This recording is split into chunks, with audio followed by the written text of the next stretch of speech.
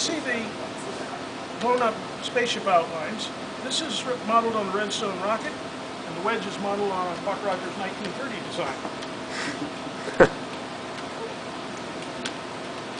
How does the display work? Is that a vector display? How does what? Well, how does the display work? What's the display technology? Very dumb. You put the X coordinate in the accumulator, Y coordinate in the Y register, you give the display instruction, you get a slot. 50 microseconds later, you can do it again. Okay. And now you know how to program So this the display. display has a frame buffer inside? No frame buffer. Oh, you just make a dot. A single dot. You just like have one big it's a loop, vector display. which keeps repeating the display. And incidentally updating the spaceship position.